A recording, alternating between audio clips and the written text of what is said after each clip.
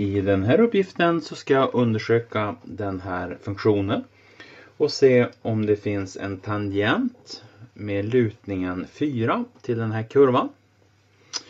Och då tittar jag på lutningen 4, det vill säga y' är lika med 4. Finns det någon punkt där lutningen är lika med 4? Så det jag gör, det är att jag tar och beräknar derivatan för den här kurvan. Så då får jag y'.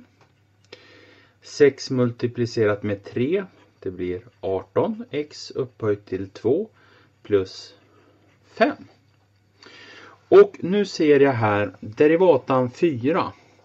Jag kan i det här fallet inte få någon derivata som är mindre än 5.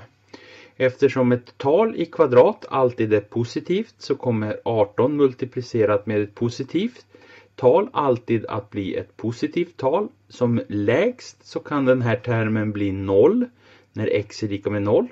Men då har jag plus 5 här och då kommer derivatan alltså att bli 5. Så svar. Det saknas